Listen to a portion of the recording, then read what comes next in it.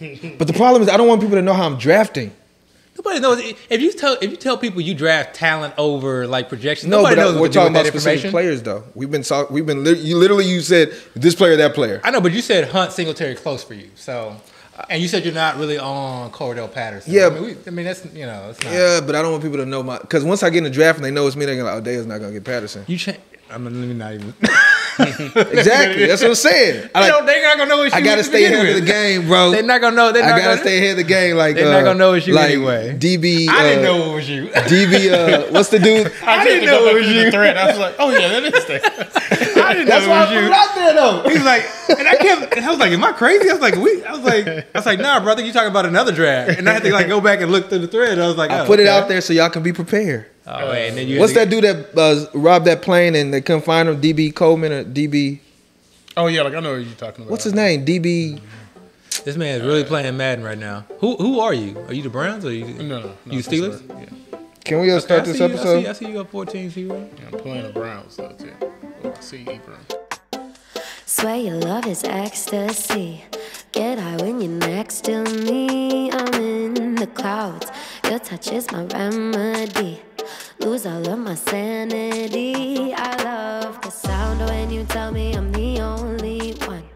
Way you got me feeling makes me come undone. Welcome to First and 15, the only podcast that's trying to get you paid. I'm here with two-time FFPC champion AB. Alongside him is my guy, Dio the Machine.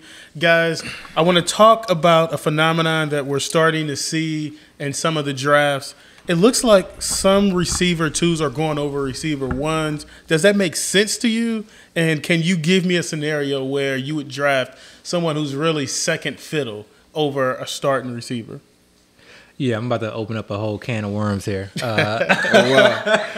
No, but I think, to me, this is the importance of projections, okay? I know some people don't like to do projections, but to me, this is the importance of projections. Mm-hmm. Because, yes, in certain situations, a wide receiver 2, based off of a certain offense that has a certain pass volume, may warrant being drafted over another wide receiver 1 from another offense that has a lower pass volume. So I think in certain situations, it's definitely warranted. I didn't start off the draft season as a T. Higgins guy, but he's someone that as the wide receiver 2 on a team, given his quarterback, and again, it may not even necessarily be a very, very high pass volume offense, but just sort of kind of based off of that offense, somebody that I want to have at least a few shares of.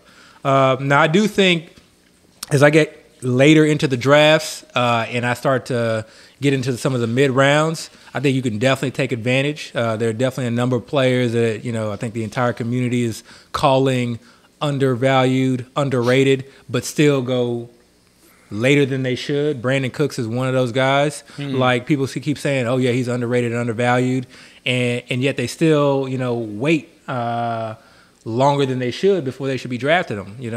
I'm all, and there is definitely single-handedly raising Brandon Cook's ADP. I mean, everybody talking. Like that's literally, the probably poster child for undervalued. Man. Like he's had enough. He's had enough steam. There are a number of different wide receiver ones, and so. But again, this is kind of where projections come in, and then you take a guy like Rashad Bateman, who's the number 1 wide receiver in the Baltimore offense. Okay, maybe not, and you can obviously argue that it's Mark Andrews, but what I would tell you to, again, kind of going back and looking at projections, we're all assuming that it's going to be Mark Andrews is going to get, 100 plus targets, 120 plus targets.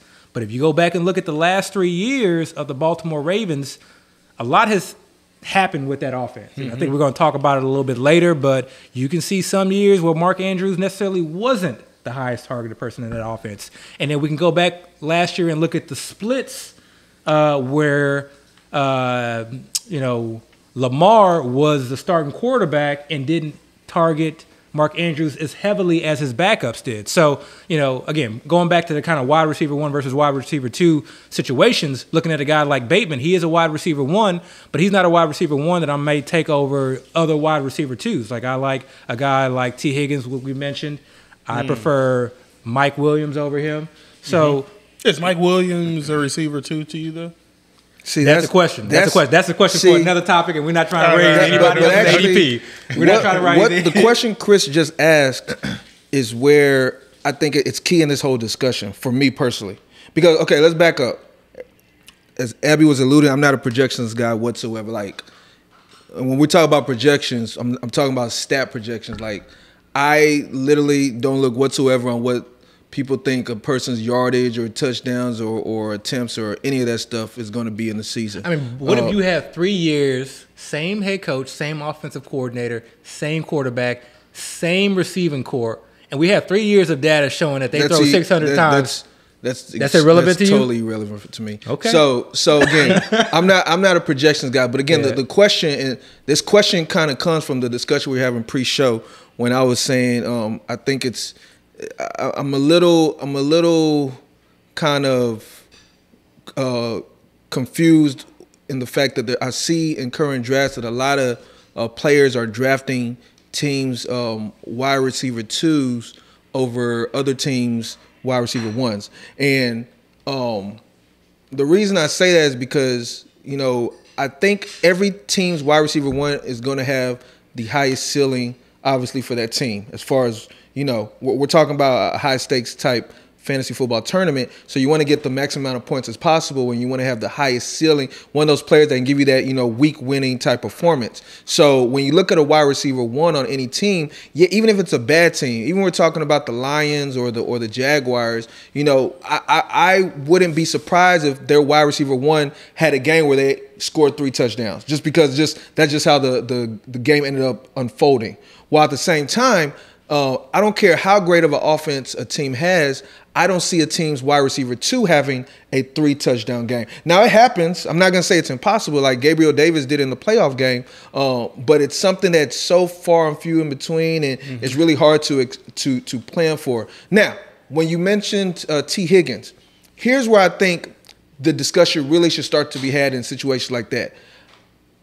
Yeah, as a fantasy community, first of all, fantasy community tends to take a lot of they tend to make a lot of assumptions in a lot of things, which I try to avoid as much as possible. I hate assuming things. Matter of fact, sometimes when I look at circumstances that people make these assumptions to, I like to kind of say, I like to look deeper into it and say, what if, almost devil's advocate approach, what is the opposite way of seeing this? So, I think what I'm trying to get to is I'm not sure we can just take these guys that we assume are the wide receiver 2s and just know for sure they're the wide receiver 2s. And you said T. Higgins. The thing with T. Higgins is, and I don't know the stats exactly off the top of my head, but there's a certain point in the season last year where T. Higgins and Jamar Chase were seeing a very similar target share. Agreed. And getting almost similar type, I don't want to say production because Jamar Chase was getting the touchdown, but production as far as getting the catches and they can things flip like that. So then when you look at that, then my question is, are we really sure? And I'm not talking talent based, because sometimes this discussion is different between talent and depth chart. But are we sure Jamar Chase is the true wide receiver 1?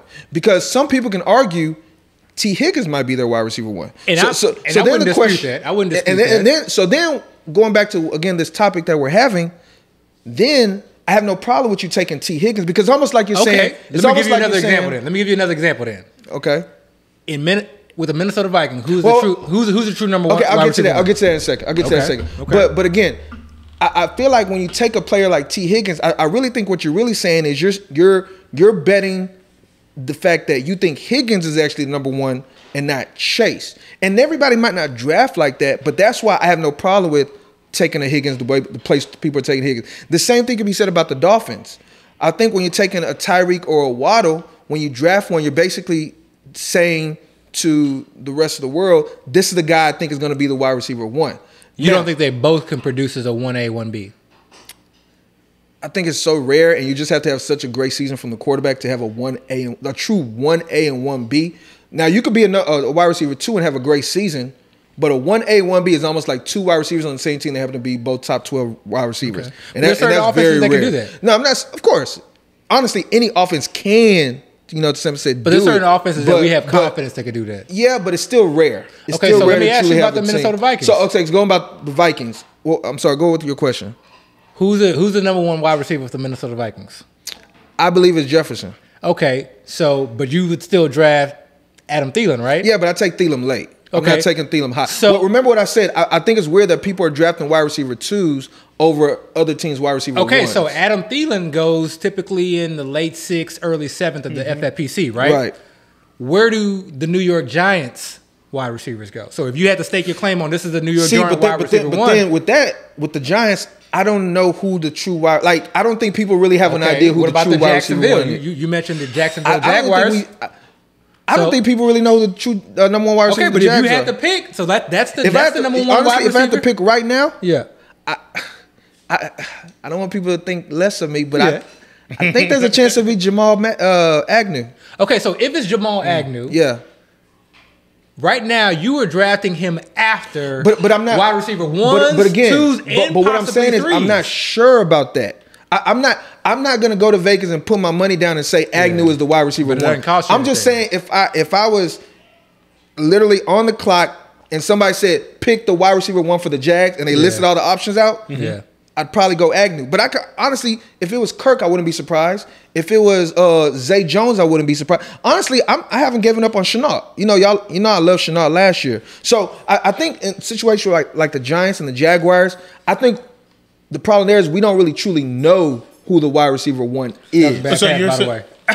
terrible pass. So you're saying that essentially these ambiguous receiver one situations are going after receiver and two. if you hit, that can be an edge. If you actually figure out who the wide receiver one is. like I just don't know who it is. And that's part of the process that I'm trying. Like that's part of what I'm going through right now. Those are the situations. Abby where, has a secret list that he's creating. That he doesn't want to share with everybody. You don't want to share. Me and Chris are trying to like get him to put it out there for the public, and Abby's trying to keep it to himself. I just want to put that out there on the pad. I'm with y'all. I'm with y'all. All right. Team first and 15 fans. It's a process and it's very much in beta mode So right now. anyway, so just to kind of wrap everything up, so and to specifically speak on certain players, like say y'all know I'm a big I don't want to say I'm a huge Allen Robinson fan this year, but I like Allen Robinson this year. and I don't. If you're giving me the option between Allen Robinson and T-Mac, because you know me and Abby were just watching the draft recently, and he kind of questioned because I said I would take T-Mac over A-Rob, and he kind of questioned why because he knew I like watching A-Rob. a draft. We were watching a draft. Let's just put it like that. Let's just put it like that. Okay. But he knows I like A-Rob a lot. But I also, again, situation, I see T-Mac as his team's wide receiver one. So I'm going to take T-Mac personally over. But do we know that he's a wide receiver? None of it. We don't. Again, you talk to a person that understands we don't know anything. Okay. I've always remember I So say I embrace chaos. for you, it's a confidence level. If you I don't feel even want to confident, say. I don't even say it's confidence level. But if I was to choose who I think.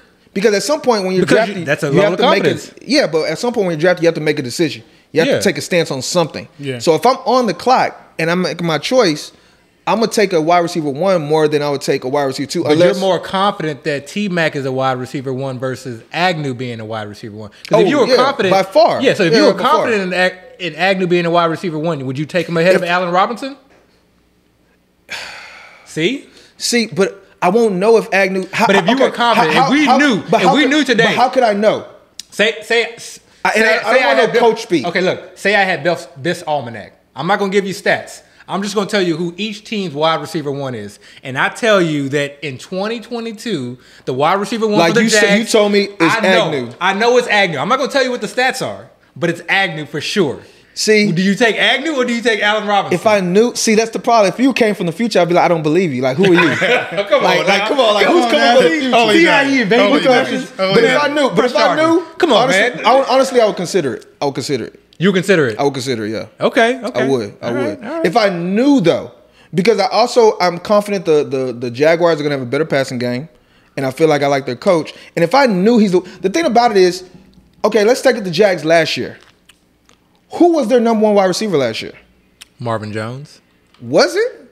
Like, are you I sure mean, it was? if you had to like, pick one. Like, if you're guessing right now, but you don't know for sure, right? You couldn't say, I'm 100% confident it was Marvin Jones. And if it's a situation where Agnew was a wide receiver one like that, where if we look at the stats, yeah, he was a wide receiver one, but in reality, we didn't really see him as being But those the wide receiver situations one. play out all the time. This is what I'm saying. Right, and they do. But that's what I'm saying. For those type of situations, I'm not really referring to those. I'm talking about the situation where we know. Like for me, I know T-Mac is the Commanders. I almost made a mistake there. I know T-Mac is the Again, I don't know, but I'm extremely confident T-Mac is the wide receiver 1 for the Commanders. Yeah. I'm extremely confident in that, you know. So I would take T-Mac over another team. And this is honestly the same discussion I would have with somebody like DK. Like, right now, Mike Williams is going higher than what I like. And I was a Mike Williams fan last year. Remember, I talked him up as one of my sleepers. Yeah. But I think where he's going now, and again, this might be a situation where everybody's really just betting on the fact that they think Mike Williams is the number 1 wide receiver there. And if that's the case, cool.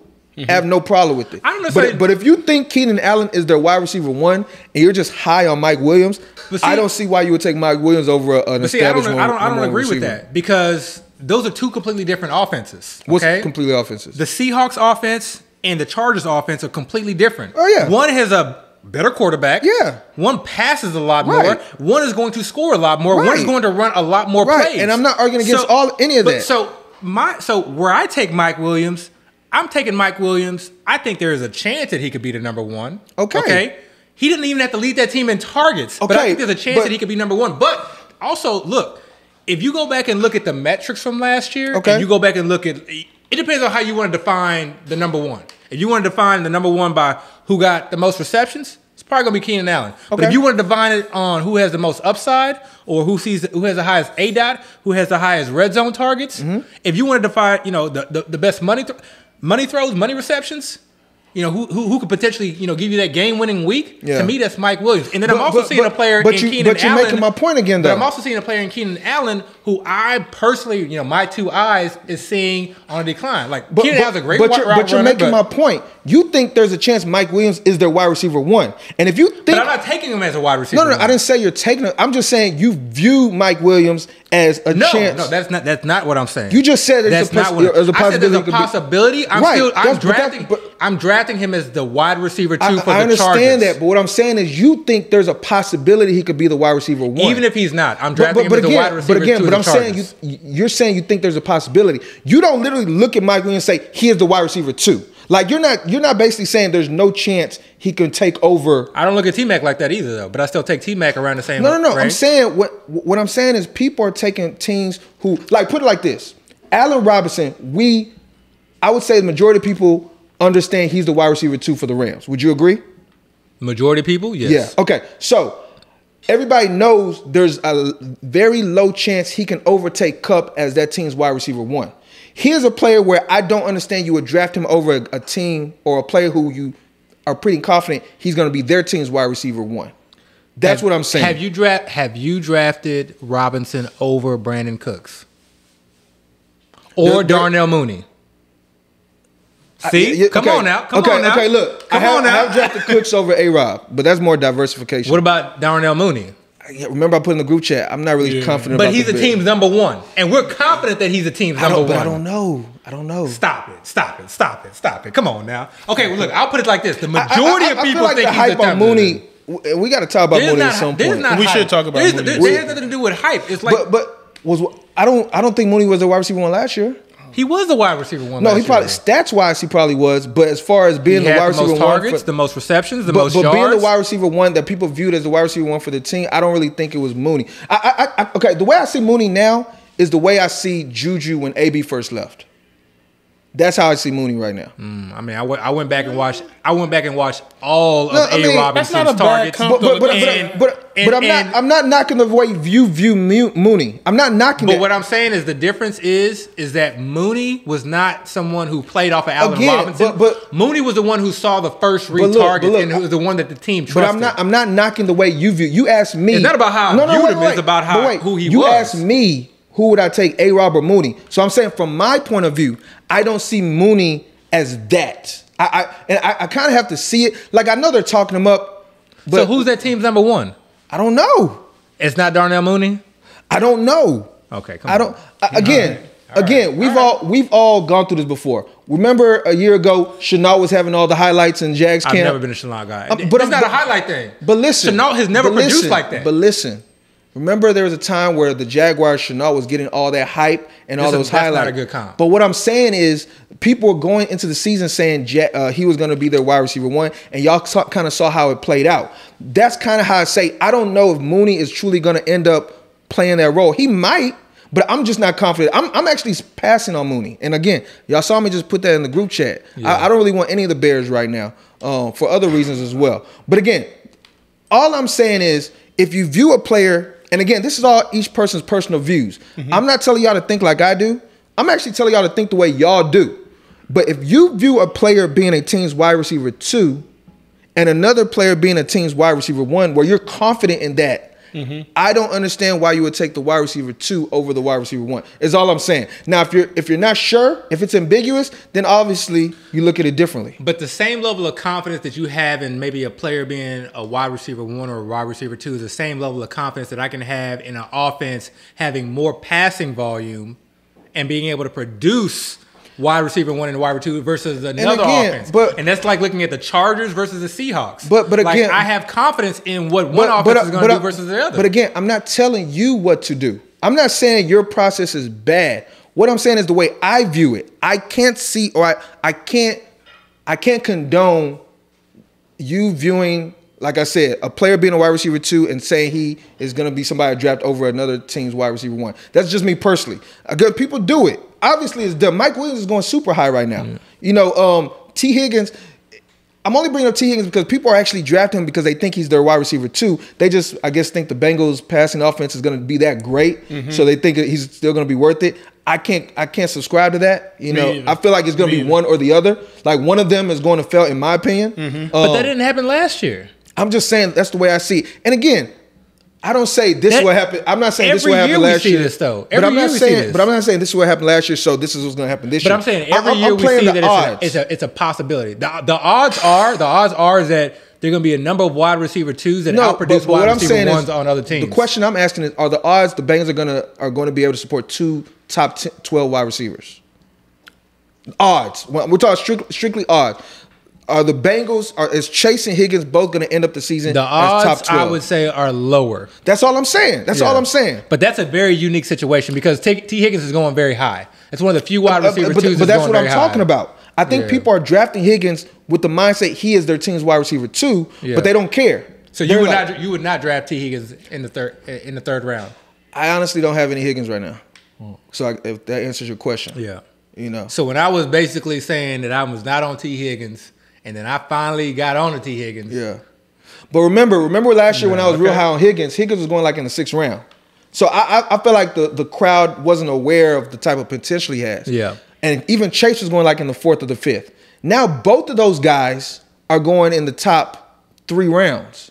That's rich for my blood. I'm a value guy. Like even if I love a player, I'm not just gonna reach for him because everybody else is doing it. I think and so this is where like format comes into play, and format is very important because the reason that I want to have some shares of T. Higgins is because I think he literally has, because it's like you said, it's close enough.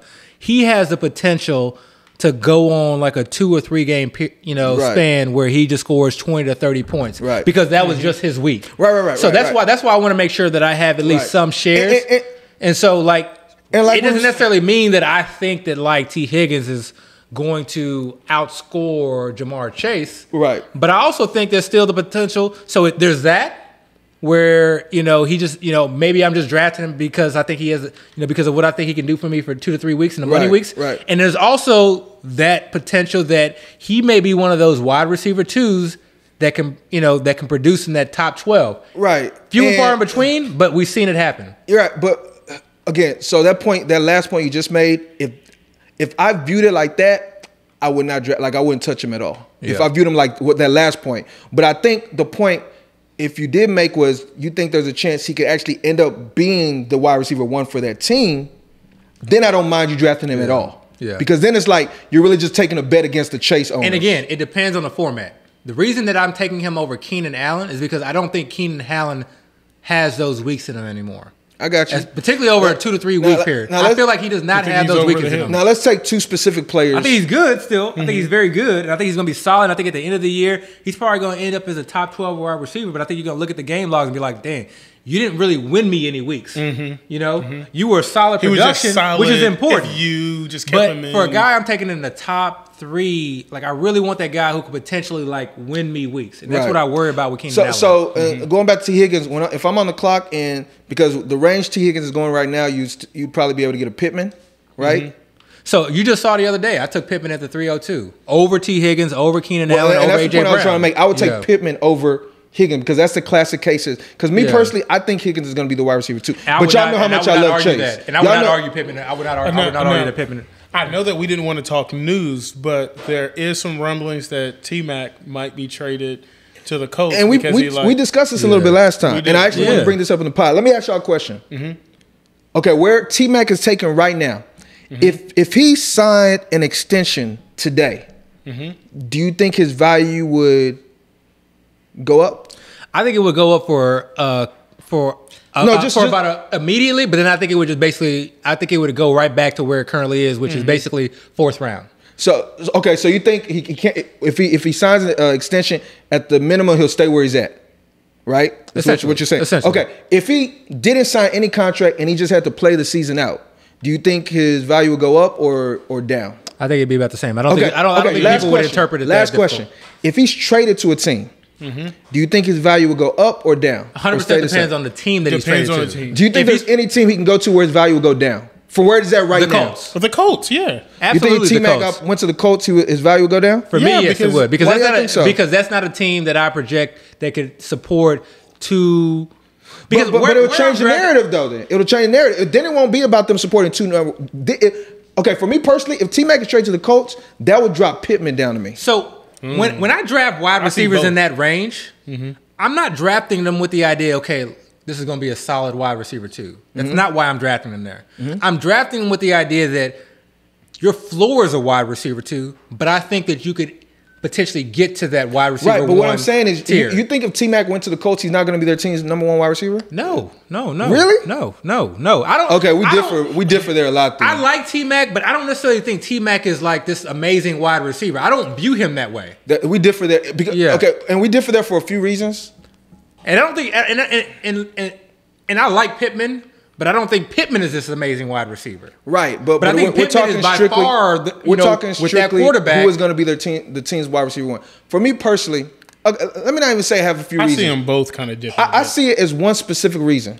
I feel like both would have to do. I feel like any team that drafts T-Mac is going to. that trades for T-Mac because I feel like if you're trading for him, you're signing him to an extension. Yeah, like because that's why he's not reporting. Like he's not going to be trading and be like, I don't want my contract. He's still going to want that contract. So I feel like any team that trades for him is going to sign him to a big deal, and he's going to be their wide receiver 1. And I 100% agree with you. And this is why I like the idea of him going to the Colts. I just don't see the Colts organization doing that. To me, that makes no sense. Right. But this goes back to our previous discussion. And again, this is again something that I think this is talked about a lot because there's always this narrative, and this was before the Hopkins and the Diggs and whatnot. There's always this narrative that, okay, wide receiver changes teams, we got to automatically downgrade him because there's not chemistry there. He's got to learn the offense, et cetera, et cetera. But really what it is there is the wide receiver that changes teams because his team did not re-sign him and he was a free agent. And there's the wide receiver that changes teams because he was traded. And to me, those are two separate things. The wide receiver that is a free agent, that's the team telling us that we don't value you as much as you think you're good. Kenny Golladay, he balled out when he was with Stafford for a period of time. And then the Detroit Lions said, you know what? We don't think that you're worth that. The Giants did. They signed him, and he ultimately faltered. Diggs, Hopkins, those respective teams felt like we valued those wide receivers. We think you were worth it. Yeah. We think you were worth it. We're going to sign you to it. To me, those say two very separate things. I don't know, man. I look at those the same, honestly. To me, I look at those exact same scenarios. To me personally, I feel like a wide receiver that is traded and then signed is worth a lot more, and I value that situation even more than a player that goes in free agency is signed. I honestly look at them as the exact same situation. But I think if you look historically, I think you will see that the players that are traded perform a lot better than the players that are signed afterwards. Performance is, arbitrary. We can look at every situation uniquely. But going back to my T-Mac, and the point I guess I was trying to make is I feel like no matter what happens to T-Mac whatsoever, there's nothing that can make his value go down. I feel like there's nothing from this point. So what that then is telling me is there's potential something that can happen. I don't know what it is, but there's potential that a situation can occur that'll make his value go up. So I feel like drafting him now, you're literally getting him at his floor with the potential of there being something that happens that makes his value kind of increase. That's how I see it, which is why I like T-Mac. I don't really see it moving either. I mean, no, even if it doesn't move, then where you're drafting him is, it's almost like his value is holding. It's almost like the stock market. Like you're not losing value in your asset. Speaking of holding, man. All right. Yeah, let's leave that alone. I won't bring up Bitcoin. But I want to talk about running backs next because we often talk about these running backs that are forgotten, and I think we think about, like the JTs, the Dalvins. We've talked about the Alvin Kamaras, but there are a slew of running backs that produced well last year that are not going at a round that I think they should be going. Specifically, Cordero. I don't see why Cordero is going back end of the ninth. I think, considering how well he did last year. I know that you're not. You were the first person I heard say, "Hey, Cordero Patterson." Right. Like, but why now? Because I know that you're off of him now. So. Right. But you got to remember, man. You can't be married to your takes, and situations change all the time. Not just year to year, but week to week. Situations change. So I was on Patterson, and I was on Patterson last year for a specific reason. Tell everybody to get Patterson. One of those reasons I felt like, because y'all remember last year, people were talking to Mike Davis, but they really wasn't sure about him. And us amongst us three, we were trying to figure out who was that next running back with the Falcons because we feel like there was some kind of opportunity there. And then when the season started, for me personally, I saw the way the Falcons used Patterson week 1, and that was very promising. So that's when I literally, every single team I had, I started picking up Patterson because people still weren't really sure about the situation, and you kind of see what ended up happening. He kind of ended up taking the role for me personally as the lead back. Now, and we talked about this pre-show as well, now my problem with Patterson is, so first off, number one, I'm not sure he can hold up as a lead back. One thing I noticed at the back end, because again I had a lot of Patterson, so obviously I was paying attention to him a lot. The back end of the season, he kind of slowed down a lot, and they actually used him a lot differently. But during the playoffs, the fantasy playoffs. But even playoffs, right before the fantasy playoffs, he had these few spike weeks, but there were certain weeks where, and it might have been due to, because I don't know if y'all remember, he got injured. He had a high ankle sprain. Yeah, high ankle sprain, right. So it might have been due to injury, but there was a situation where they just weren't giving him the same amount of carries. They weren't even using him at all in the passing game, and that was one of the biggest value boosts for him. He was getting all these catches. Even games where he wasn't getting a lot of rushing yards or touchdowns, he was still getting all these catches constantly because Matt Ryan was just peppering him. So that kind of faded away. So anyway, to go back to the current situation, number one, I don't think he can hold up as a main back. More Bateman. Go ahead. And number two, what I saw the Falcons do by bringing in all these other running backs. Now, I'm not saying they're the greatest running backs or workhorses or even somebody that have high talent, but just the fact that they brought in a lot of running backs that I feel like they can use and they will use. Namely, Damian Williams from the he wasn't on the Chiefs. Bears. Okay, Bears, Damian Williams was on the Bears. Former Chiefs starting running back. Jeremy McNichols, a young guy who was promising. I want to say he came out of Boise State. Hasn't done much in the league, but he's done a little bit. I think he played a little bit for the Titans last year. Got a little bit of run, but still young legs. They drafted Tyler Algier, who out of all the running backs in the draft, he's one of the running backs that got a lot of carries last year. He has the body type that can actually take a good workload. Now, I'm not saying that's the role he's going to play, but just the fact that he's an option available to them.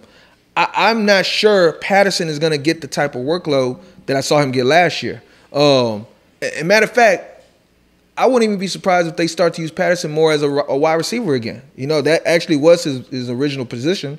He's a wide receiver. Now, they're still going to run him. I mean, he produced so well last year. They can't just totally ignore that part of his game. But I wouldn't be surprised if he's kind of like a hybrid role. And, if he's a hybrid role, that's not really the type of running back I really am trying to depend on my fantasy team. Okay. So that's kind of how I see but Patterson. how do you see Mariota factoring into this too? Because Mariota's kind of limited. So. Yeah, but let me get on the Cordell Patterson. So up until literally today, before I kind of started this whole process and this deep dive, this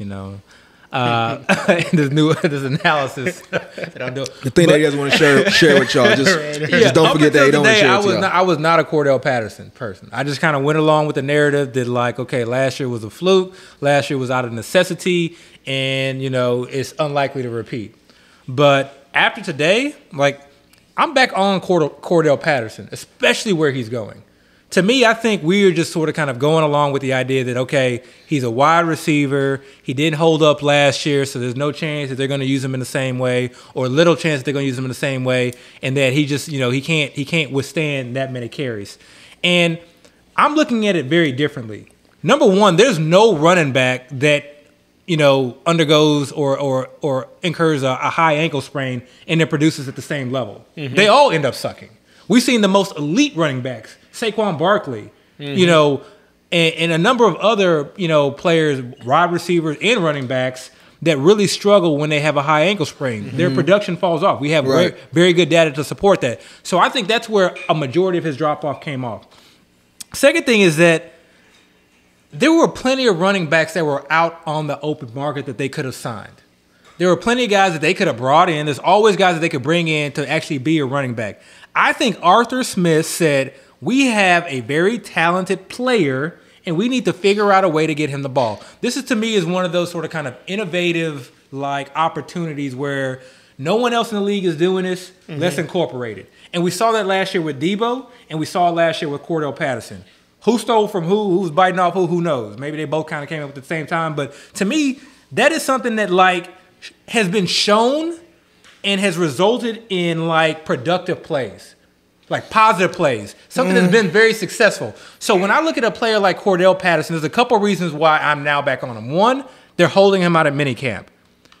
To me, at the very least, that's a positive because he's not injured. To me, that's saying that we want to keep this guy fresh. We don't want this guy getting injured. So at the very least, to me, that's a positive. For you to take a player and hold him out of your minicamp, to me, says something. The second is I'm taking the opposite stance or the opposite point of view as far as who they brought in. I feel like they haven't brought anybody in. Damian Williams has been a career backup. He lost his backup role to Herbert last year. To Khalil Herbert, yep. What do you mean he's been a career back? He was a starting running back of the championship Chiefs team. Out of necessity. What do you mean necessity? I mean, he was basically a backup. He was their starter. He was their starter. He was arguably the MVP of that Super Bowl. They gave it to Mahomes. And then his next role was as a backup. Yeah, because they drafted Clyde Edwards-Helaire. Okay, so that's what they felt. But then the next team that he ended up signing, or the very most recent team that he signed with, he was basically reduced from being the primary backup to now being a third string. So I'm just talking about the most recent. He's definitely lost some steam. I'm just saying the most recent. But you said career backup as if he. Most recently, not even a backup, a second string backup. Then Jerry McNichols has never been anybody who's handled any significant. He's never handled any significant lead role. He's been a third down back. And then you got Tyler Algier, who I think was like a 5th round pick or later. Okay. So yes, could Tyler Algier come in and see a significant amount of carries? Yes. But the thing about Cordell Patterson, why I'm high on him, I don't need him to have 200 plus carries. He didn't have 200 plus carries last year. That's not what you need for him.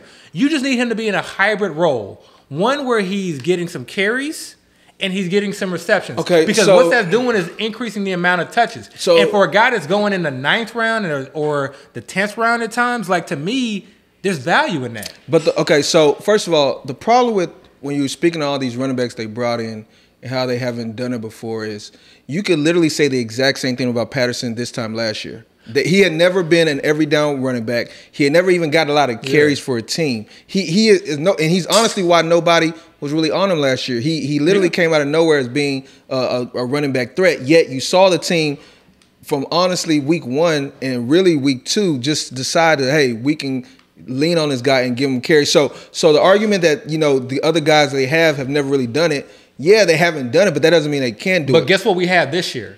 We have him doing it. Right, so he's actually done it. Right. But this is the other thing too with Cordell Patterson. He's done it. He fits the athletic profile.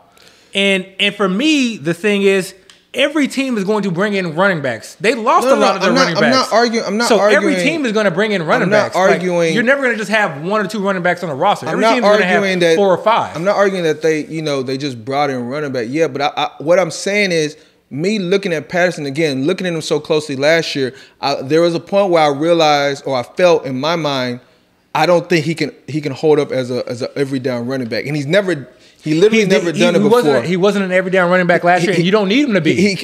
He actually was being used like an every down running back. He was not in it. The carries do not support that. No, it's not about carries. I'm saying every down is that he was always on the field, and they used him in the running game and the passing game all the time. Like he was their every down running back, and Mike Davis kind of spelled him a little bit. Oh, see, I don't agree with that, man. I don't agree with that. When you look at the stats and you look at the game logs, to me, he was not. But it's not about it's not about the stats. I'm talking about when you watch the game. He was out there. To me, an every down running back is somebody who's getting 15 to 20 carries and then also seeing passing down work. That's not what he was doing. That's not the definition I'm using. The definition I'm using is how they were using him. Were they using him a first down through third down, and they were using him like that. And it got to a point where, near the back end of the season, they stopped using him like that. Again, I watched it happen, and his number just kind of dipped. And again, that was after the injury. It might have been due to the injury, yes, but also it literally happened right after the injury. But it also might have let them because. Chris, I think you pointed out when you dropped Mike Davis last year, that next week he had a big game.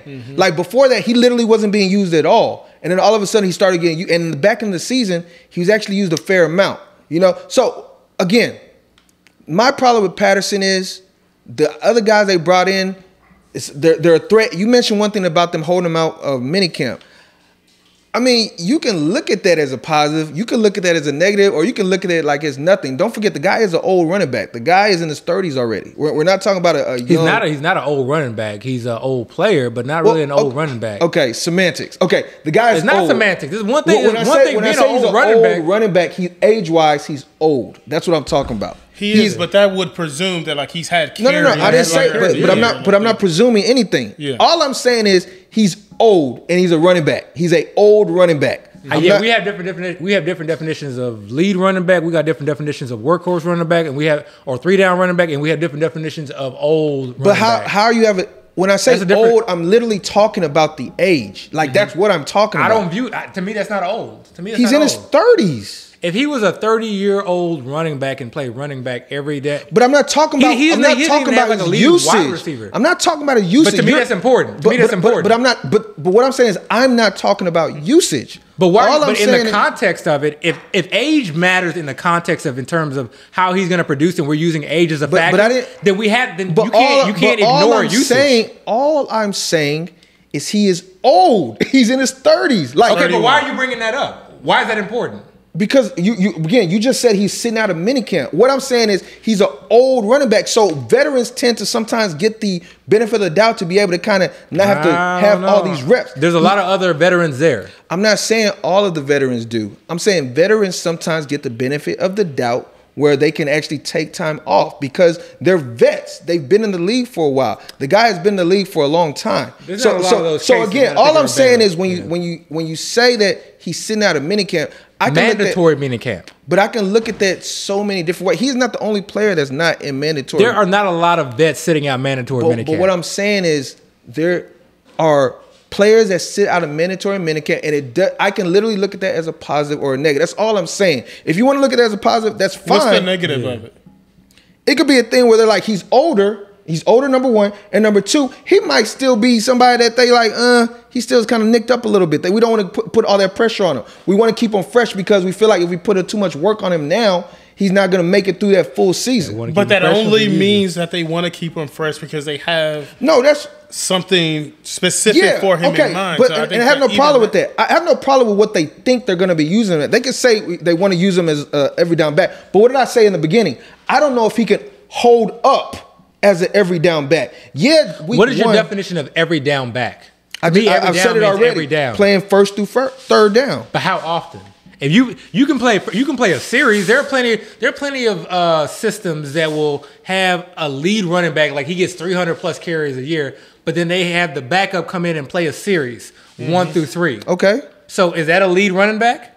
The guy that played plays the series 1 through 3. Is that a lead running back? That's a running back that spelled the veteran. So how do you define a lead running back?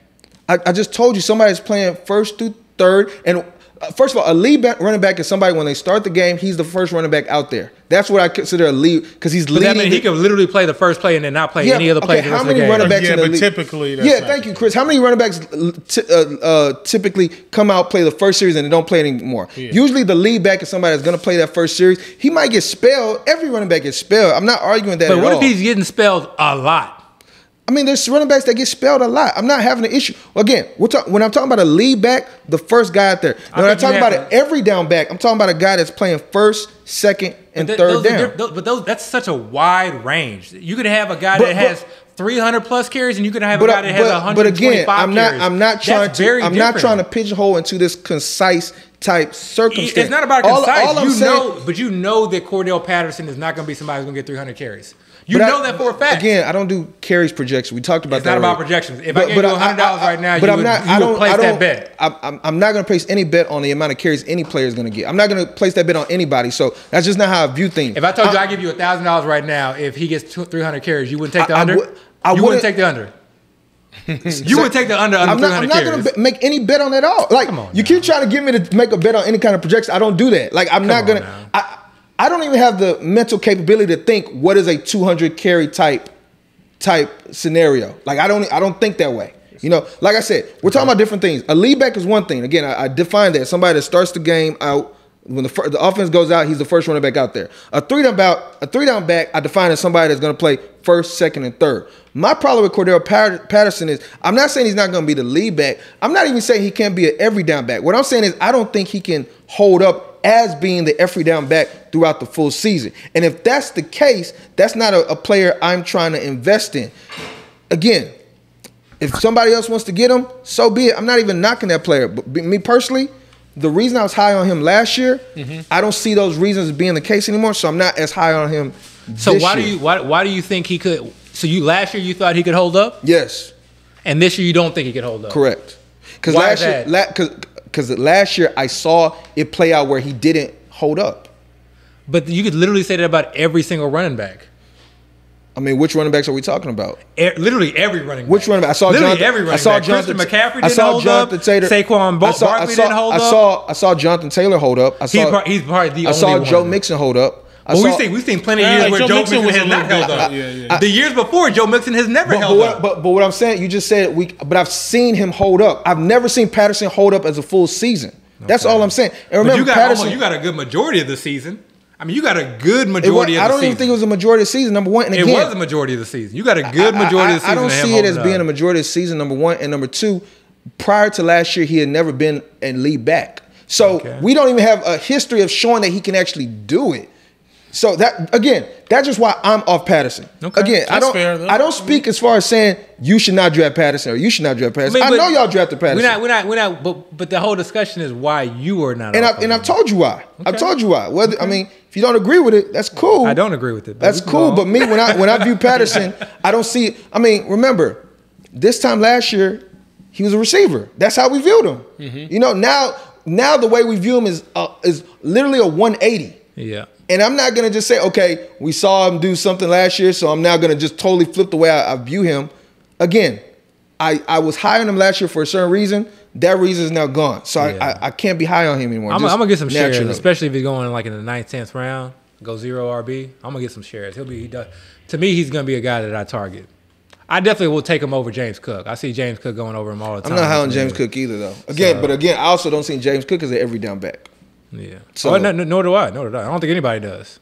But like, what about Singletary though? Like, right now he's slated to be a starting running back, but he's going really late for starting running backs. Is he a running back that's kind of forgotten as well? So this for me, like, I was like getting some Singletary in that 7th, 8th round preferably. Now I'm going to be kind of likely switching that up. Like I feel like now I think Cordell Patterson is probably going to be my target. And it's probably just, for me, also a way to diversify, especially when you're going to go on hero RB or 0 RB. But, I mean, in a vacuum right now, give me Cordell Patterson over Singletary. And this is because in terms of me kind of going through the deep dive, looking at the last 3 years of Buffalo Bills stats, understanding what they brought in with James Cook, even looking at vacated targets, but looking at what Devin Singletary has done with those targets in the past. He's basically been a 40 to 50 target per year type guy. Now you bring in an actual pass catching back, and it's not that they just brought somebody in. They drafted him in the second round, and all offseason they told us we really want a pass catching back here. We really want that. That's something that we really want. Agreed. So if he's losing that aspect of his game and fantasy production, and we're now relying on him as a rusher, and he may be someone who gets that 190, slightly over 200 plus carries. He's really going to be, to me, TD dependent at that point. He'll get some receptions, but he's largely going to be TD dependent, and that's something that I don't want to. So for me, I'm going to lean on the guy who can get me something in the, as far as receptions in a PPR league, and they can also score because they use Cordell Patterson in the red zone. They may not use him on the goal line per se, but they'll use him in the red zone. So I'm going to lean more on that in the receptions than I am going to lean on a guy who's now just kind of more relegated to carries. But he's in a high-powered offense, so it is definitely well within the realm of possibilities that he sees potentially a double-digit TD. But I think that that's asking a lot. Yeah. I mean, for me, so is the question Singletary or Patterson, or are you just saying how do I feel about Singletary? Oh yeah, it's just Singletary. So. Again, you made a good point bringing up the fact that they keep bringing all these, or they kept bringing all these receiving backs who they obviously felt like they were trying to fill some kind of role. So that, for me, kind of caps Singletary's ceiling, So it kind of goes back to when we were talking about, every down running backs. For me, that kind of makes Singletary no longer a potential every down running back. So that right there is kind of a knock. But at the same time, I do see him as the lead back, obviously, you see I have different definitions. I mean, different, kind of roles or how I kind of view all these running backs. So he's the lead back. So when I'm looking at Singletary on the draft board and considering drafting him, I really look at how I've constructed my team already. If I'm looking for a guy, whether it's a flex or a starting running back, somebody I'm going to kind of depend on, at least week one, I would view him higher than I would view a Patterson. I would actually draft him because I feel like his floor is higher than Patterson's because he's still the lead back. If I'm looking for a depth piece, I would take probably Patterson because I feel like Patterson might have the higher ceiling. Because, and I don't play fantasy with this mindset of what I think is absolutely correct. I understand there's a chance I'm wrong. Matter of fact, I understand I'm never wrong. I understand that I'm 100% right. And I understand that there's a good chance I'm wrong. And I embrace that. I embrace error. And that's important. Possibility. Very important. So, to me, there's a chance Patterson can, day one, get that same role. Maybe even do better with it now that Mike Davis is gone. Get all the catches. Get the every down back the whole way through. He plays Thursday night. So he plays Thursday night? You didn't know he played Thursday night? Patterson?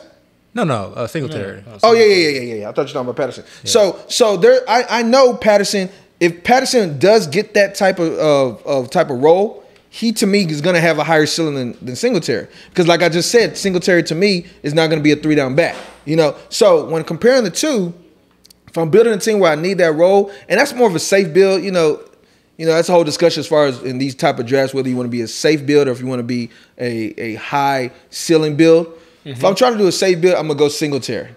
But again, I understand, Patterson, if I have my running backs slots filled up in my flex, I'll take Patterson as a depth piece because there's a chance that, he can kind of show out. This is what excites me about Patterson as well, kind of just, not to kind of beat a dead horse with this, is last year Matt Ryan was basically, he's a non-mobile quarterback. And you have Arthur Smith, who kind of historically has a guy who's somewhat mobile. He obviously had Tannehill, where I think worked with Mariota a little bit. I think there was a little bit of overlap there. And who did they sign and who did they draft?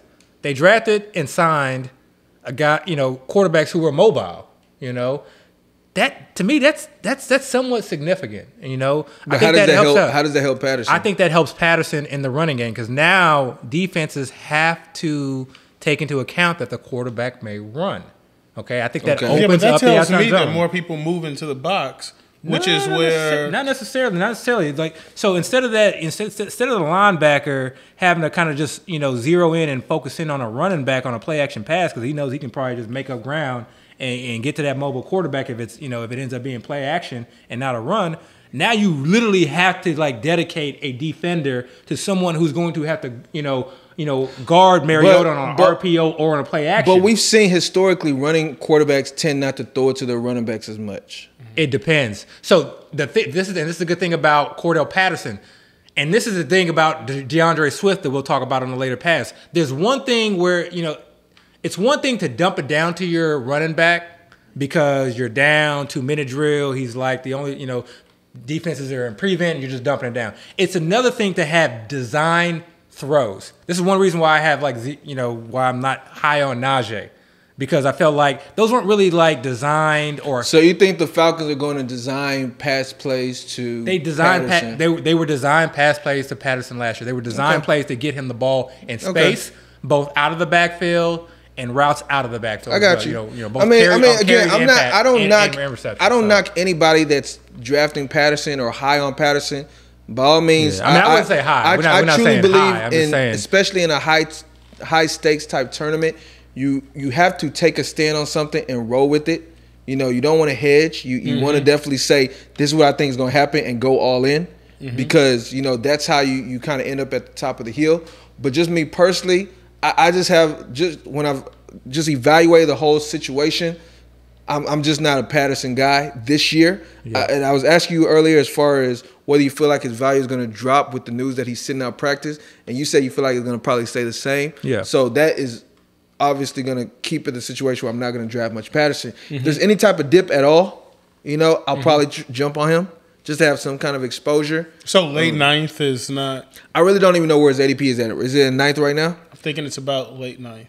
So he's being drafted as a depth piece. Like he's not even drafted as a flex. That's why I find him as a value. Yeah, he probably is a value there. I mean, again, he might be, but I feel like his floor could be very low too. I just think it's so. And again, I'm not saying like you said, like it's well within the realm of possibilities that they say, you know what, we like Algier, he's performing well. We like what Mickles plays, as far as the third down role. And so Cordell, we're just gonna have you just kind of be, wide receiver now.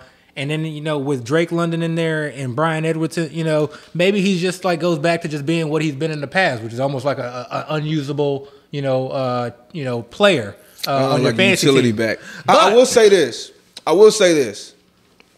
Playing devil's advocate, they did give Patterson a pretty solid contract with a good amount of guaranteed money, a 2-year deal, I believe. So definitely they show with their money that they do value Patterson. So definitely I'm not gonna knock him. I mean, I see the avenue to a high end type outcome, and if you're telling me he's being drafted as a depth piece right now, there's obviously value in that. Any player you put on your bench for week one is value if they give you any kind of production because you weren't depending on that guy in the first place.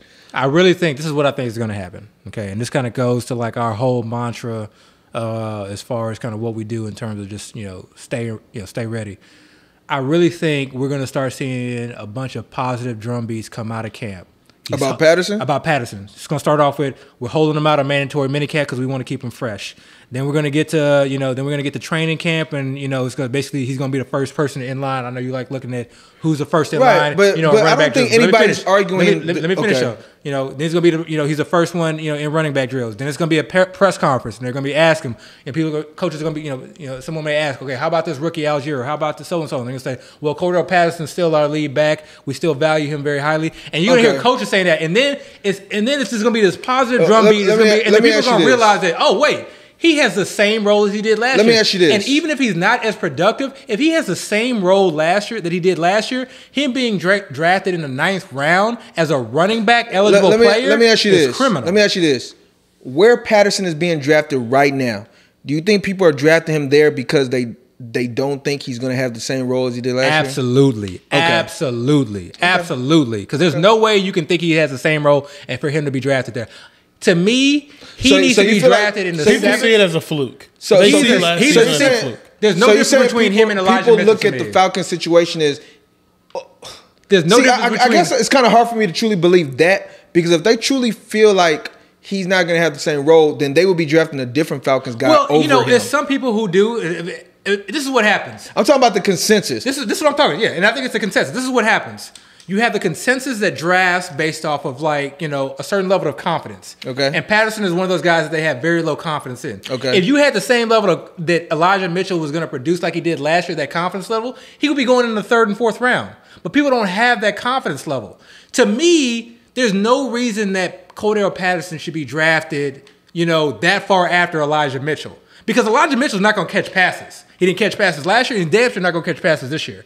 And then he may lose his second. So if we don't have that same level of confidence in an Elijah Mitchell, why is he going in the 5th, 6th round, and then Cordell Patterson is going in the 8th and 9th round? I'm not really high on Mitchell this year. Yeah, but where does he go in drafts? I mean, I get it. Neither of those guys I'm drafting right now. So most people aren't. Yeah. But that's the thing. And that's the thing I like about Cordell Patterson is that's the point in the draft where you take stabs. And again, the real question though, and this is like with any player, and you should always challenge whenever someone says, okay, I'm high on a certain player or draft a certain players of value. This is, who are you taking him over? That is the real question. Because I'm not taking him over Russell Gage. Okay, but Russell Gage, I think it goes a little bit higher. So the question is, who am I taking him over at that stage? And so I don't have a draft list in front of me, but that's the real question. But I think there's a lot of guys that I will take him over. I think if you build your team properly leading up to where he starts to come up about on the draft board. Okay, I'll give you. Well, that's based on roster construction. What if you go 0 RB? That's what I'm saying. Roster hit tight construction. End, you hit wide receivers, but I feel like he can help out anything. I think if you go 0 RB, I don't think Patterson is the right type of running back to have for your 0 RB build. All right. Let's just do just 2. Okay. Just 2. All right. Are you taking Cordell Patterson or Ronald Jones? Interesting. I mean, okay, so the way I would think about this situation, for me personally, and I might be wrong, but again, I'm just making my type of educated guess at the moment. I see Ronald Jones as the Chiefs running back 2. Okay. Let's just start there. So he's the backup running back, while the way I view Patterson is he could potentially be the running back 1 or he could potentially be the running back 2. Right. So the edge right there, I'll obviously give to Patterson because I feel like he has the potential of being the running back 1. The second thing, receiving work. It's one of the main things I look at with running backs. We know Ronald Jones is not that great of a receiving back. Like we know that. We have seen type of samples of Ronald Jones struggling in the passing game. It's almost like it's kind of like he's non-existent there. While we've seen Patterson, I mean, Patterson was a wide receiver. So we know he has the receiving chops. He did it last year to some extent. So when comparing those two circumstances, Patterson once again has the edge. The edge Ronald Jones is going to have, he's on the better team. When you're on the better team, you're likely going to get a lot more opportunities to score. Especially on the goal line. Right. If you were to ask me who is going to have more red zone opportunities between the Chiefs and the Falcons, I'm going to go with the Chiefs literally 100% of the time. That's one of the time where But I don't know if the Rojo is the guy, though. Right. I'm not saying he's the guy. I'm just saying as far as choosing those two options, I would say Rojo. So, again, this now goes back to our build. If I was building a team where I'm hoping to have, again, I don't want this, but if I needed somebody I wanted to start in the running back slot, like I need you to start, I'm depending on you. Out of those two, I would probably go Patterson because I know he has the potential to be the running back 1, and he has the receiving potential. For me, Now, if I was looking for a depth piece between those two, I would actually go Ronald Jones. Why? Because probably week 1, Ronald Jones is not going to be much for me. But what if CH gets hurt? Or what if McKinnon gets hurt? And they're forced to have Ronald Jones as their number 1 running back.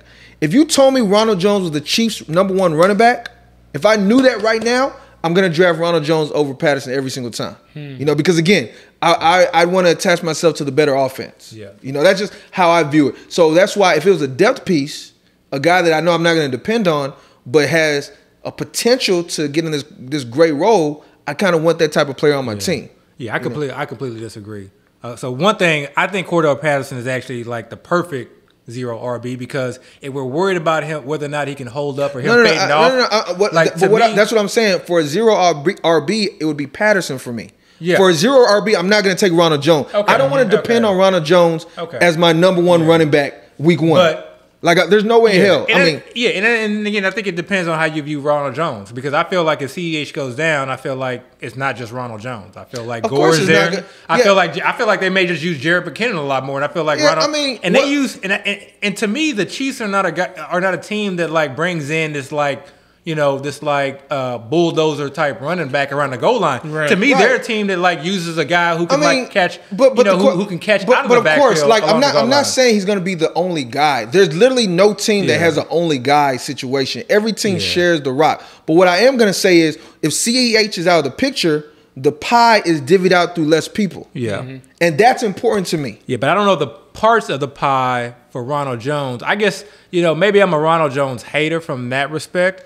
I still feel like in that situation, Cordell Patterson is the one who would have, to me, higher upside. Yeah, and I'm not going to knock that, but for me, I would rather attach myself, like I just mentioned, to the higher octane offense, in my opinion, and the team that's going to be more red zone opportunities. And I mean, you can say however you want. If I was to say who's going to get more catches, who's going to get more touchdowns, I'm going to go with the guy that I think is going to get more touchdowns. Mm-hmm. And for me, that's Ronald Jones. All right. Here's your second one. You lost? No, 28-7. No. Okay. Hey, I'm back. For those of you who are not watching, Chris is literally playing Madden right now. I'm back. Trying out something new. We'll see how it goes. I'm back. But second person, Melvin Gordon or Cordell? Oh, that's not even close to me. That's Cordell. It's not close to me. For me, it's not close. Oh no, because you're banking on it. You're banking on an injury to happen to Javonte Williams. I'm not even banking on that. I'm not banking on that at all. I'm looking at the circumstances we now. We saw them split carries last year. Yeah, and Melvin Gordon had value last year. Yeah. He didn't have Cordell Patterson value. He didn't have value that But again, I'm starting off with the assumption that Cordell Patterson is not going to have the same role as he did last year. That's where I'm starting off at. So, but when I look at Melvin Gordon, I literally think there's a good chance it's the exact same circumstances as well last year. Like exact, So when I look at those two, it's almost like I'm more confident in how the Gordon situation is going to play out than the Patterson. But again, I'm not there then. I think everybody jumping on the Javonte Williams train is an assumption. Well, I mean, it's not a bad assumption. But the thing is, it's an assumption. We haven't seen it happen yet. How much do they play Melvin Gordon? And it's a new coaching staff. It's a brand new Gordon coaching staff. Still has the same. Or did he get re-signed? Yeah, he got re-signed. Remember, he's a free agent. I don't remember how much he got signed. He's a free agent. I don't remember. But again, I mean, the contract is like, they're not going to say, Melvin Gordon, we use you this year this way, and then we signed you to a less contract, so now we're going to use you totally different. But it's a completely different coaching staff. It's a completely different coaching staff. You know what? I agree on that. So we don't really know. So from your standpoint, who's more talented? Between Melvin Gordon and Cordell Patterson? No, between Melvin Gordon and Javonte Williams. Oh, Javonte. Okay, so... But again, I mean, we've talked about it. Y'all know I say this mantra. You draft talent over. But I say this mantra all the time. I say, I mean, I'm not saying I'm drafting Gordon over Javonte, first off. Of course, I'm going to draft Javonte over Melvin Gordon. But if you draft if it's based on talent, I'm going to draft Javonte over Melvin Gordon. Yeah. Okay. Javonte is going in the second round. Melvin Gordon is going like the 7th. I understand it, but we're basically, if you draft talent over situations, so I'm going to draft Javonte over. I'm going to draft Javonte over Gordon. Why would we assume that Javonte is getting to work? No, by your logic. You just asked if I'm drafting talent over a situation. I am drafting Javonte over Gordon 10 out of 10 times. That's not the question. It's not those two, but if you have Javonte being more talented, so why would you draft the RB2 in that offense? Because I'm getting him where I'm getting him. You're having two different discussions. I'm talking about him versus Cordell Patterson. Who I think is more talented between Gordon and Patterson? I think it's Gordon. But one's an RB1. But that's the thing. I've been saying this. I'm not sure Patterson is going to truly be the RB1 for that team. But he has a higher chance of being the RB1 than Melvin Gordon has. He might. What do you mean? He might. He legitimately might. Okay, He legitimately like Gordon has literally said, "I'm not succeeding the running back one role." Okay. Like Gordon doesn't think he's the backup running back. I mean, Gordon think he's still fighting for the job. He can say that. I mean, yeah, he can say it. What I'm saying is Gordon himself is not saying I'm the backup, Right. which means he's still fighting for that job. So Patterson and Gordon literally are saying there's a chance we could be running back one. Now Patterson might have the higher chance, but I'm not just gonna say Gordon, you have no chance at all. We're not saying no chance. I think there's no chance, but we're not saying no chance. We're saying which one has a higher. So if you think Cordell Patterson has a higher, then why is there Because a that's debate? potential. But somebody can have a high ceiling and a low floor. Like they have a wide range. I'm not looking at what their range is. I'm looking at literally just where I see their roles right now. If I was to make a bet, I would see Gordon as being a higher chance of having a better outcome or value than I do Patterson at the moment. But again, that is to take into account I'm not very high on Patterson. Okay. I feel like his role is going to diminish. Okay, what about let's bring in Kareem Hunt into the situation, I would take Hunt over everybody we just said. including Devin Singletary. See, those two are like right. In his current situation too, because that's Those two are like right. Who's more talented? Hunt. Easily, right? But So Hunt if is you also draft- the back. He's also the second string running back. Remember, I look at both things. I look at talent and I look at their depth chart. So you look at Hunt talent, is the depth backup chart? running back, but Hunt is also more talented. So that's why on one day I might say Hunt, the other day I might say Singletary. And if you look at the drafts, they're literally going in the same spot. trying to like wiggle his way out of the I mean, you're not going to wiggle it because I'm going to keep the same stance. You know, Okay, I'm okay. looking at both those situations, and again, and then it also looks at the way my team is built. If I have a team where I need somebody to be like in my running back one or running back two slot, I'll probably say Singletary. If I'm looking at my flex slot, I'll probably go Hunt. But honestly, it really is just how I feel that day. And I But draft. why is that though? Because I mean, like Hunt has produced Because literally an RB1 I don't want to depend on a backup running back to be my starting running back in fantasy. I don't want to depend on that. Yeah. But again, we draft a fair amount of teams where we're going to diversify anyway. I'm not going to draft Singletary 100% of the time if I have the option. I'm going to probably say I might lean 60% Singletary and 40% Hunt, but I'm still going to diversify because, like I said, there's a chance I'm wrong. There's a chance we're all wrong. I'm not so cocky where I'm like, I can predict the future. Nobody can predict the future. But you still have to predict. Right, but that's what I'm saying. I'm going to draft one day and probably draft the other during the draft. But I'm not going to draft one 100% of the time because I feel like their values are so close that if I'm drafting a fair amount, I need to get exposure to both. You got to pick one right now. It's main event. You got one team. Who are you picking? Am I picking it for my running back 2 slot or my flex slot? Who are you picking? No, but that's important. Am I picking it for my running back 2 slot Who or are my you flex picking? slot? In a vacuum, who are you picking? For my running back 2 slot, I'm picking Singletary. For my flex, I'm picking Hunt. You gotta okay. No, but that's important. What do I always say? Team build is the most important thing in all of fantasy. You have to build your team a certain way. If I drafted a running back round 1, 2, 3, and 4, which means I got 4 running backs, which means all my starting slots is filled. When I get to round 6 or whatever round these guys are taking, I'm not drafting either of them. Yeah. Right? I'm not, because I don't need them. Yeah. That's a horrible build. If I'm drafting 0 running back where I have nothing but wide receivers, and then I get to a point where I'm ready to take my first running back, and I got Singletary sitting here and Hunt, I might take Singletary because I know he's their lead back. Well, let's stay on running backs for a second. Let's talk about problematic handcuffs because I'm starting to see, Deontay Foreman go ahead of Chuba. And to me, it doesn't make sense. Chuba has been in the system. He knows the system. He means been in the system. He was a rookie, bro. He was a rookie, but he was in that system. He was a rookie that got his job taken by Amir Abdullah. Don't forget. But still, he knows that system. Yeah. Why take but number one? The system is different, though. Number one, it's not the same system. Brady got fired. They brought in McAdoo. Yeah. And according to Abby, by the way, just to put it out there, Abby been creating this kind of cheat sheet that he doesn't want to share with the people. And he's been specifically looking at the Panthers. But I just want to put that out there. We trying to get him to put it out there. He's being stingy. Why would I share something with somebody He's being stingy, man. Abby's stingy. Anyway, so yeah.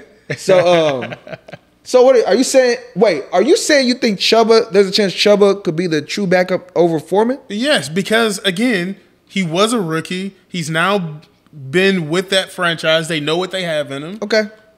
I mean, I'm not gonna knock I don't think it. the system is gonna change. I'm not gonna knock it out. The only reason why Well, first of all, consensus definitely has Foreman as being the lead back. Right. The backup to C-Mac. But I'm not going to speak on consensus-wise. I'm just going to speak on circumstance. Circumstance-wise, Foreman was the guy that they signed this offseason, right? Mm-hmm. He didn't get a big contract, 1 year, $2 million, I believe, or something small. So nothing too crazy, like 900 something guaranteed. So nothing they can't get out of. But 900 guaranteed. looking at what occurred with Hubbard last year, I think it was a very disappointing situation where Hubbard started off as the immediate backup to C-Mac, but after a few games, Abdullah started to take a fair amount of carries. And it wasn't even the carries. It was more so like he was getting all the third down work. I mean, he was just getting work. And the 2-minute work because they did not trust Hubbard. You know, right. Not, and I think we heard that. I think we heard they were having trouble trusting Hubbard. So if you look at that, Amir Abdullah went to the Raiders, so he's gone now. He's in Vegas. But then they signed Foreman. And we saw Foreman last year, who was actually the lead back for the Titans when Henry went down. Well, not exactly when he went down, but at some point, Foreman was getting carries like he was the lead back. And for them to bring him in, you would think he is now the true backup for the Panthers. I will say, I think it's important to kind of bring up, and I think it's important to bring up for all handcuff situations, because there are certain handcuff situations that historically, when the lead back has gotten hurt, that handcuff has gotten basically all the work, if not more work, because the back behind them, they just absolutely didn't even trust. But like Madison. Yeah, and I think that changes from year to year, and I think we do have to be careful about just assuming it. So in this situation, I think, people are starting to catch on that, yes, I agree. It's likely Deontay Foreman is going to get definitely the early down work. Whether or not he's a 3-down or they split it, like that we don't know. But here's the only reason why I think he is a 3-down back, because Chuba has never been known as being a receiving running back, even from college. So if Chuba is not even is not even known as being a receiver, then it's like, okay, really, where's your role? You're not going to be the early down back. You're not going to overtake Foreman as the early down back. You're not going to be the receiving back, because, again, that's what Abdullah was doing last year. So, really, where do you truly fit in, No, I agree, but that does not prevent them from like bringing somebody else in. Oh yeah, and that's a whole issue. I 100% agree with that. So this is where I think it's important to like really like kind of have a good understanding of like what a player is. And to me, Deontay Foreman is great in between the tackles. Can he catch a couple passes? Yes, but I don't think he's somebody that's going to be reliant. So when you value him, I don't think you can value him in the same way that you value some other running back handcuffs. Like, there are certain running backs, like if they get injured, like I can see like their handcuffs like taking over a significant amount of role. And I think those are very, very few. And I think some of those situations, like Madison, for instance, we don't know that. Like there's some rumblings. Like give credit to I forget who Ian Hart's had on. It was a Vikings beat writer. Can't recall his name. But the guy that we were on, Kenny, what's his Kenny Nwangwe. Yeah, Kenny Nwangwe. The guy that we were on last year, like there's some rumblings that there may be some split there. I don't know. But we don't know. The guy, the Vikings, I think the guy that in the running back room that you got to look out for is actually Ty Chandler. And really, it's as simple as the fact that new coach regime, the first running back they drafted. That's really as simple. Because Cook and Madison's contracts are coming up very soon. Yeah. And this is, I guess, is more so towards Dynasty. We haven't talked Dynasty at all. But when you're looking at Dynasty, look at the Cook and Madison. Their contract is coming up really soon. At some point, they're going to have to make a decision. This new regime drafted this running back from North Carolina, but guess Ty what? Chandler. That's extremely important for redraft, too, because Madison is going extremely high. Yeah. Really? Yeah. He's going extremely high. And yes, would I love to like kind of have that handcuff? Yes, but I don't want it that high. If I got to spend a 9th round, 10th round pick, like that's not really something I want to do, given where those guys are going. I feel you on that, but I subscribe, and this might be something I'm in the major minority with, but I really feel like once you get your starting positions locked in, I don't care what round you draft your bench type players. Like, so what I'm really saying is, if you have every other position filled in your starting lineup, I don't mind you taking Madison high at all, because he's just a guy on the bench. Because I disagree, because there are guys that you can use. If Madison going in the 9th round and then like Kadarius Toney goes like right after him, or I'm not saying I'm right. Like I said, I'm more in the minority in it, because I feel like bench guys, their value is irrelevant at that point. But you're taking Madison with the idea that, okay, I can only use him if Cook goes down, right? Yeah. And we can't predict injuries, right? Right, 100%. So if you can take to me, understanding which handcuffs can really come in and provide a 3-down roll. Yeah. I need to be able to tier those and need to be able to kind of rank those. Like someone like a Khalil Herbert with the Bears. Yeah. That's a guy that is to me a great value when it comes to handcuffs because he could handle all 3 downs. I guess what I'm saying is the way I look at it is once you get into and again, this is let's say this is a Mendoza line. Once your starters feel because when I draft, my mind literally switches. Mendoza line. He's getting deep on it. When I draft, my mind literally switches once I have my starters filled in. At that point, when I'm drafting my depth pieces, I can rank who's a better handcuff, and I can literally have it listed out. But that's really not as important as where ADP is actually. Waller is killing. So I guess what I'm saying is, if Madison is being taken in the 10th round, and I know that's where he's being taken, I'm not gonna say he's not. That's too high of a value. I'm gonna just skip on him. I'm gonna just take him there because these other guys later, wherever their ADP is, I'm gonna just take them at their ADP too. Because at that point, again, depth piece, it don't matter because once week 1 comes, they're just guys on your bench anyways. I mean, I don't know. I disagree though. I disagree because I think what everyone is trying to do with each round is find a guy that can outproduce his ADP. Yeah, you're trying to do that as much as possible. I think you could just draft randomly and get lucky, or draft randomly and a guy gets randomly hurt. But that's not truly random. That's not true. Again, I'm saying if I know Madison's ADP is here and I have an opportunity to take him here, and I have everything else filled, I'm gonna take him. But again, I think the reason I'm saying is because, and it depends on the bill too. It depends on the bill. The reason I'm saying is because once you get into the handcuff range, for me, all handcuffs have the same exact value because, well, not all, most have the same exact value because they're not gonna matter until the starter gets hurt. But that's what I'm getting at, is if you're drafting a handcuff because you're thinking that, okay, he can come in and save me if this is a lot for this goes for any team, but a lot for specifically for the 0 RB teams where you're really wanting to hope that you can find that diamond in the rough handcuff or whatever. And you're hoping that somebody gets injured. Don't you want that guy who's taking over to have the best opportunity of maximizing the point?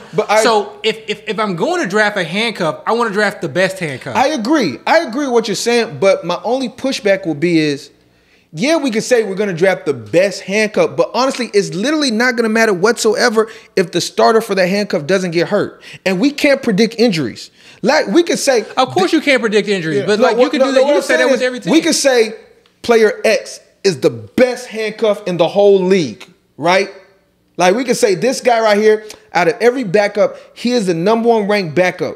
But if his starter is healthy for the full season, then that backup didn't benefit it at all compared to, say, the number 10 ranked backup, and his starter actually does get hurt. Of course, but still, in a vacuum, you still or in a draft, in a draft, stop it. In a draft, you still want to if you're going to be drafting a handcuff, you still want to draft the best handcuff that's available. That's the point I'm trying to make. I feel like once you got your starters solidified, all the handcuffs are on even value to me. Because again, that doesn't make sense to me. But I'm explaining to you why.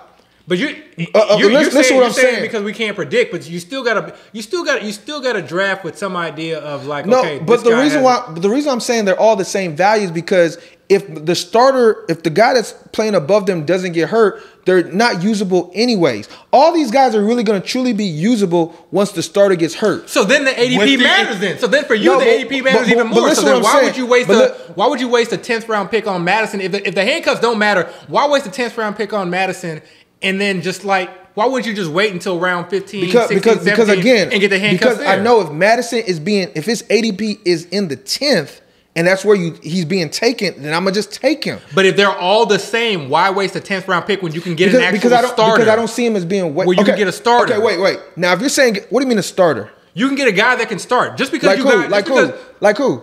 Like a tight end, if you waited on tight end, like a quarterback, if you waited on quarterback, but those a number of different players. Those are wide receiver. Those are positions that it depends on how you value that position. Or a wide receiver, receiver that you I value running backs over all those positions you just said. Because I feel like you can get a wide receiver at the end of the draft that can produce. You know, I feel like wide receiver, because teams play 3-4 wide receiver sets, you can get any of these wide receivers later. Maybe, but you're more likely to hit on a wide receiver earlier on. I mean, yeah, when we're talking about the wide receiver ones and wide receiver twos, but we're talking now in the back end of the draft. All I'm saying is those We're talking about the 10th round. That's not the back end. What I'm saying is those backups, all of them have the same exact value to me. Because all of them are only going to be able to be utilized once the starter goes down. If the starter plays the full season, like say for Madison, if Cook never gets hurt, then Madison has no value anyway. But we know, but we don't have that information going in. Right. So right now you have to make this best decision. And that's why I say, for me, I don't mind drafting Madison where he's going because again. But if they're all equal, why would you waste a 10th round pick? Because I don't see it as a waste.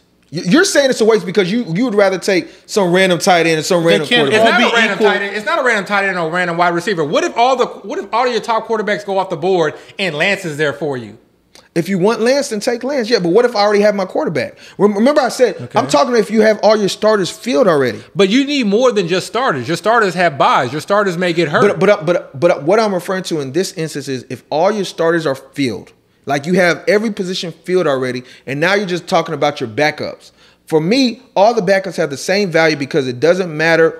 I'm not going to be able to play them until the starter gets hurt. With the exception of Tony Pollard. But they can't all be ranked the same if you I didn't say they're ranked the same. Like I said, you can look at it like this. The number one ranked backup. Tony Pollard. Let's say it's Pollard. Let's just say it's Pollard, right? The number one ranked Pollard. That's the number one ranked backup is Pollard, So you right? admit that he's a backup? Yes. We got it on tape. Okay. He's a backup. The number one ranked backup, Pollard, right? Okay. I don't even know who the backup running back is for the Colts right now, right? Let's say Naheem. I don't want to say it's Hines because I don't know if he get, but say it is him. He'll get enough work to know he is a backup, yeah. Say it's Hines, right? Yeah. If Jonathan Taylor tore his ACL today, I would value Hines over Pollard. These are hypotheticals. You don't know this information. What I'm saying is, only because you have to draft based off the information you have now. Listen what I'm saying. The backups, no matter how you rank the backups, their value is not going to be relevant. But you're contraindicating. You're being contraindicated. What's the word? Contradicting.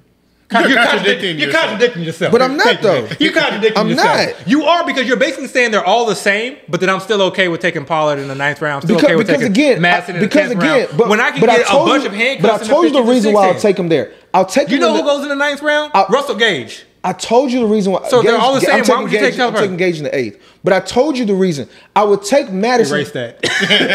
I told you I would take Madison Beat there. That out. I would take Madison there if that's where his ADP says he is. If his but they're ADP, all the same. Why take him there? Because I just said it. If his ADP says he's a 10th round pick. So you draft based off of ADP? When it gets to that point, when I'm talking about my backups, yes. Okay. Because again, they're all valued the same way. Because I know I'm not going to be able to get him in the 12th. And that's really, and again, all these values, all these backups to me are literally the same exact value because they're all going to just sit on my bench until something happens where the starter gets hurt. Okay. If their starter gets hurt, then their value shoots up. You know, so I don't care if you're the number 1 ranked backup or the number 15 ranked backup. Once you have that opportunity, because running back is all about opportunity.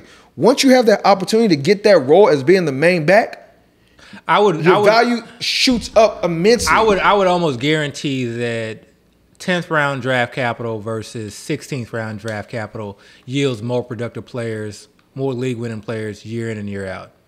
I mean, like I would just venture to say that. So to me, that's a cost. I can't argue with what you're just venturing to say. Like, I mean, we can't even prove that. Like, that's just somebody look that up. Those are just words you just said. Like, how am I going to argue words you just said? Do me a favor, look that up.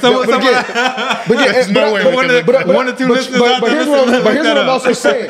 I'm not even pushing back on the fact that somebody in the 16th round can be more valuable than somebody in the 10th.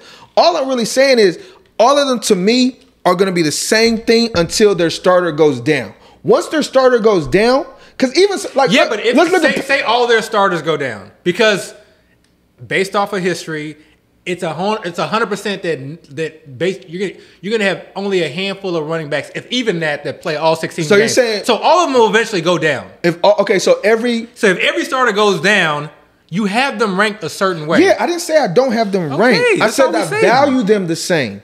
I have them. Of course, have a rank. You don't value them the same. You don't value them the same. You're basing your value off of ADP, and ADP's value is based off of who. Wait, slow down. You are valuing. When I draft off ADP. When I'm talking about strictly value, as far as the person's value, once the draft is over, ADP don't matter. I'm talking about draft. So okay, you're spending a 10th round but that's what I'm draft capital. saying. You're valuing that based off of ADP. is in the 10th. Then I'm gonna draft him in the 10th. But guess what that's based off of? That's based off of people. That's based off of consensus thinking that he's a higher tier. But I know what it's based. I'm not arguing what it's based off of. Like, I'm not debating any of that. All I'm saying is I'm drafting and I have all my starters filled, and I get to the point where I'm in the if Madison's ADP's in 10th and I'm in the 10th round and I'm like saying I want to get a backup running back here.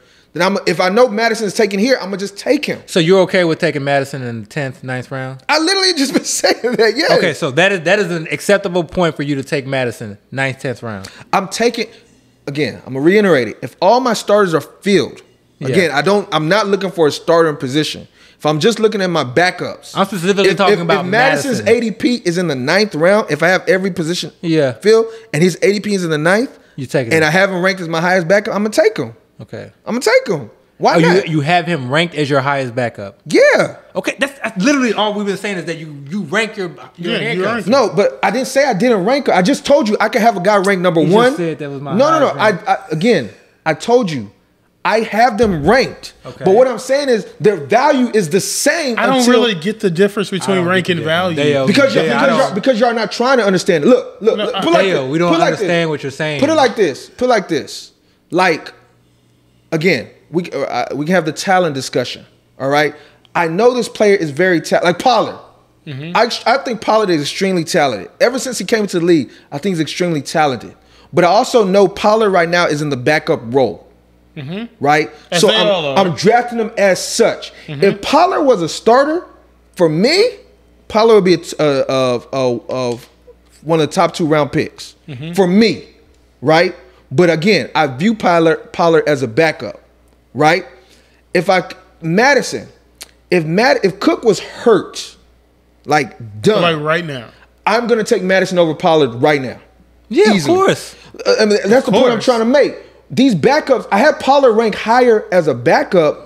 But value-wise, I'm not going to play. I'm just going to shake my head and nod and pretend like I understand what you're saying. And it's not a knock. I'm not like, no, I mean, I'm just saying I don't like, it's one of those things where you think a certain way. Y'all trying to see value in ADP as the same. And it's not the same for me. That might be the way y'all see it. But when I look at ADP, I'm looking at, there's a reason why we study the boards. Okay? Mm-hmm. Okay, for instance, you like Brandon Cook. You love Brandon Cook. I didn't say I love Brandon Cooks last year. I like Brandon Cooks. But you like Brandon Cook. You like Mooney, right? You like these players. I like Mooney. I like a lot of these players. These players right here. He's putting all of your. I mean, we've already mentioned it. But you have you know where their ADPs are. You're gonna be beeping this out. No, you know where their ADPs are right now. Like right now, you can literally tell me this is where they're being drafted. Yeah, but they kind of fluctuate. No, but the point I'm trying to make is you're not gonna draft these guys in the 3rd round just because you're like, man, hey. He's the highest. I mean, I don't value them there though. But I'm saying, okay, what if first 2 rounds, nothing but wide receivers are taken, right? All wide receivers. Yeah. So at this point, Brandon Cooks is the highest ranked wide receiver you have in the 3rd round. Yeah. Are you going to draft him there? No, because then I'm gonna just eat up all the. And that's the point I'm trying to make. Yeah. You valuing Brandon Cooks doesn't mean you're drafting him high or at a certain place. I'm saying I should have answered that differently. All I'm saying is we know ADP. Yeah. We have our ADP. Like we know how to navigate the draft boards now. Yeah. But that doesn't mean I value this guy a certain way. I just know that I'm gonna pick him where I feel like I know where I can get him. I get what you're saying. I guess that's all I'm saying. No, I get what you're saying. Basically, you're just saying you're trying to be greedy.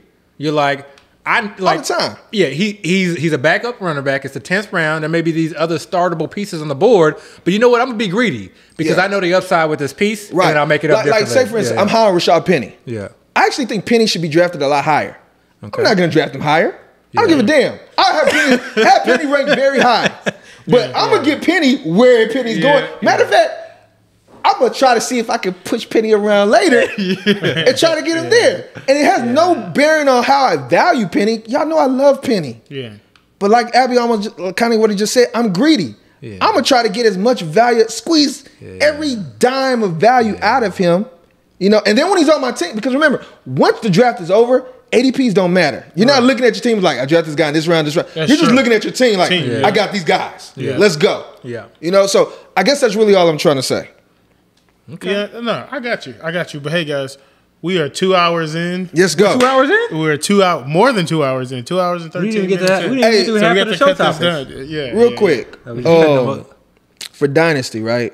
Mm-hmm. Oh, wait, first. Okay, go ahead. Well, I just want to say this thing real quick because I feel like I let my Dynasty people down last week by not mentioning this. Because I was talking about undrafted free agents. I feel like I missed out on mentioning how these guys are getting paid.